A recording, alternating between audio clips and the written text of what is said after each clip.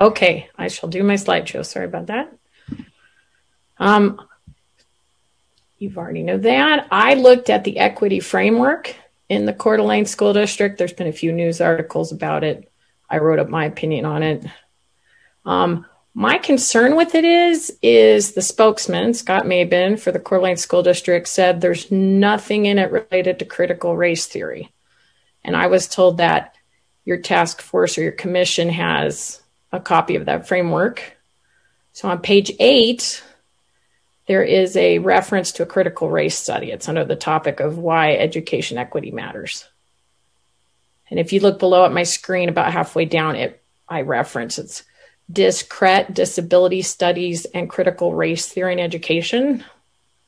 And then also on page 6 of the equity framework, there's a quote from Zaretta Hammond. She is a known critical race theorist, I would call it proselytizer, for lack of a better word.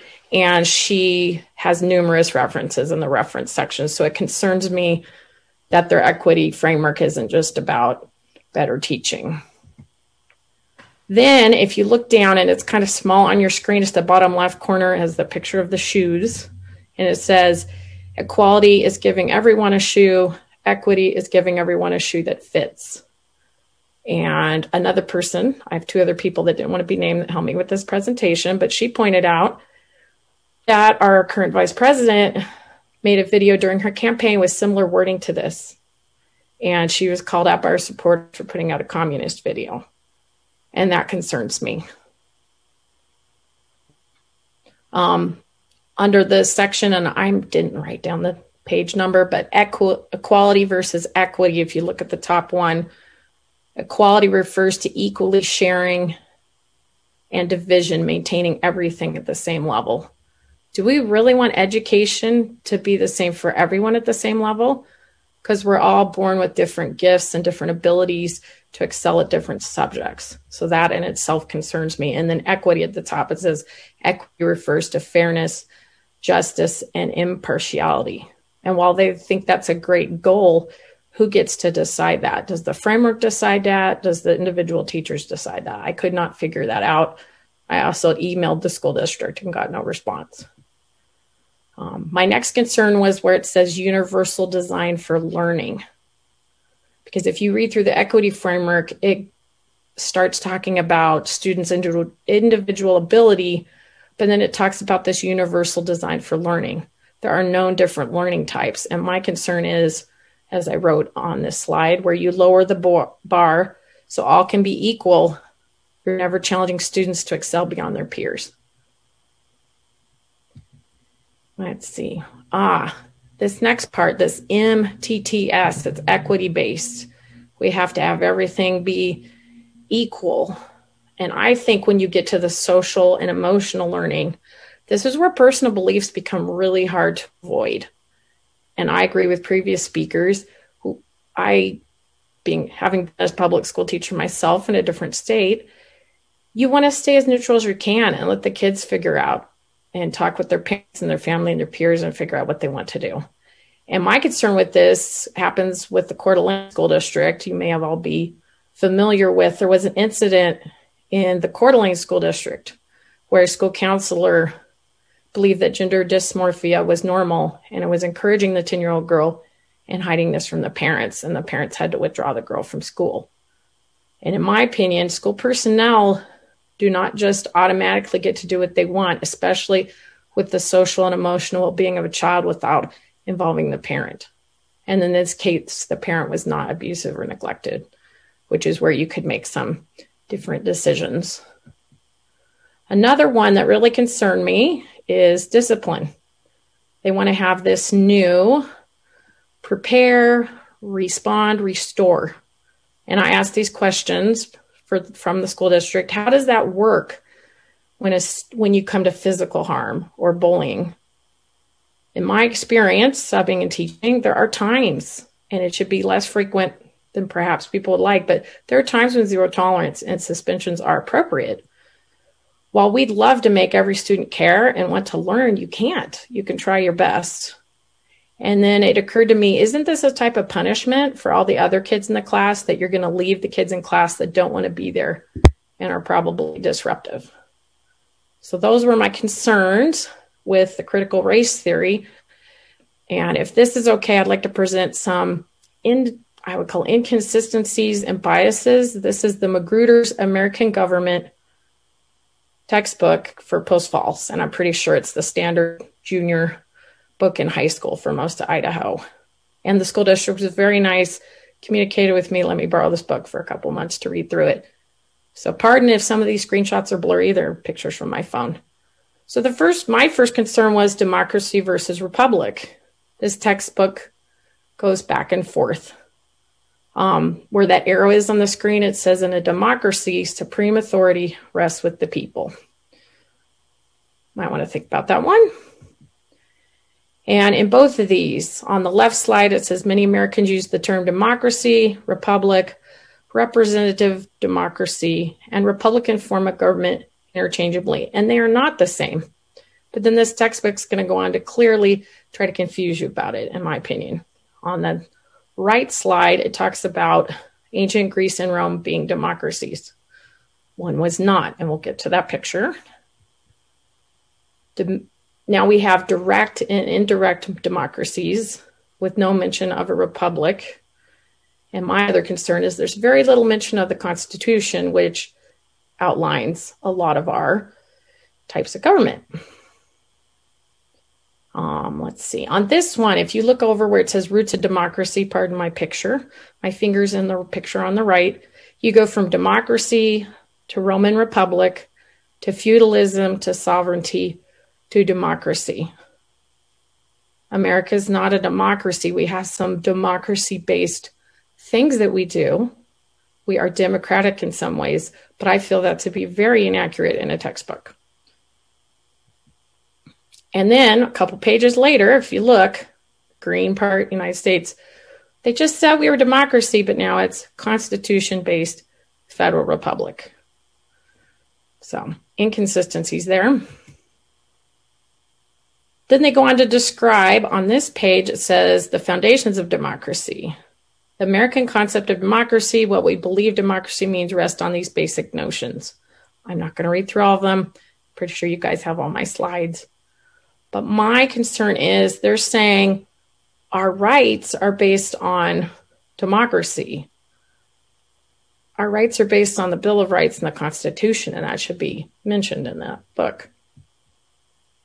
It goes on for multiple pages. The democratic concept of equality means that every person is entitled to equal opportunity and equality before the law. If you read the whole paragraph, which I will not, it's talking about democracy again. No mention of our founding documents. Individual freedom is based on, democracy again. It's based on our founding documents. And little sidestep here, a little bit of an opinion and not fact. And I would like our textbooks to be more neutral. They talk about the UN. The purpose of the UN can be summed up this way: to make the world a better place. That is an opinion. There are valid points for that side and the other. Both should be put in there, or that part should not be in the book, in my opinion. Under rules of members of Congress, I thought it was really cute that they labeled agents of constituents instead of lobbyists. I think you should be more plain and name it what it is. Another point of concern is these two pictures are examples. They're all throughout the book. My concern is, why are we promoting one news channel over another? My favorite news channel is not in there, but I don't think any of them should be. To me, it's a very subtle way of saying, get your news from them. No, I think a textbook should just stay out of promoting any media outlet. You're going to hear a little more bias regarding civil rights and religious freedom. Same textbook. White settlers bring discrimination. There's stories for both sides. I wish they had gone into more detail about that before expressing an opinion. U.S. Patriot Act, another opinion. I think there needs to be more balance, or both sides. Free speech zones. My concern is it says, these Under some circumstances, it is reasonable for governments to limit the place and time of political speech by creating so-called free speech zones. There's still ongoing cases before the Supreme Court regarding this. I know you can't always keep the textbooks really up to date, but there should be more balance in that. The other picture is a picture of some person with Occupy Seattle. I don't mind that being in there, but there needs to be more context, and there needs to be both sides on that. Civil rights versus civil liberties. I do actually agree with that. The book was not all bad. I'm just pointing out the highlights of what I don't agree with. I think in light of this last election, some of this next part is a little entertaining, depending on your point of view. It says the mass media plays a major role in the U.S. political system, but their influence is limited. Aw, that's so cute. They talk about voter ID laws, and they say so-called voter ID laws. How is that neutral? And there's not much on the other side. I think that should be left out, or both sides of that put in. Voting by religion and race in 2016. This one's a mixed one for me. I think it's a good breakdown so you can see where their support is, but it's also emphasizing our differences. This should be rethought for being in this textbook. And it's also based on a New York Times exit poll, and polls, they're not always accurate. So that's an area for concern. More about the mass media. It says that the mass media is entirely privately owned and operated. The primary goal is not that of influencing the course of public affairs. But they do, and that should be stated in there. Not very neutral. This is about the political parties. Where do the parties stand? I don't like any of the descriptions of this. I don't think it adequately describes the Democratic Party.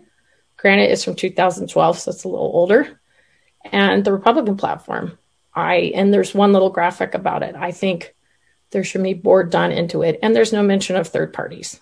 We are not a two-party system, even though those two dominate. Flaws in the Electoral College. I'm not going to read over all that.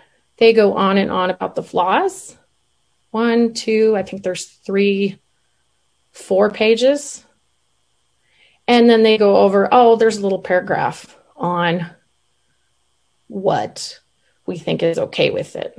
I don't find that very balanced. I think that should be more balanced. It shows the bias in what certain opinions are pushing. And I know that's hard in an American government book, but I think we can do a lot better.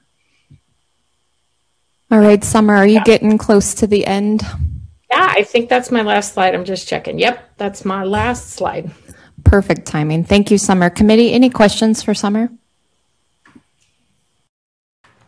All right, no questions, Summer. Thank you so much for zooming in.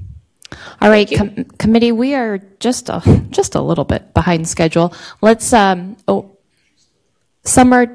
are you still there? Isaac has a question for you. Go ahead, Isaac. If you have that textbook with you, or if you remember, did it mention anything about natural rights? I do not remember off the top of my head. I do not think it did, but I'm only, I would say, about 70% sure on that. I don't have the textbook with me. The school district let me borrow it. Thank you. Okay. All right. Thank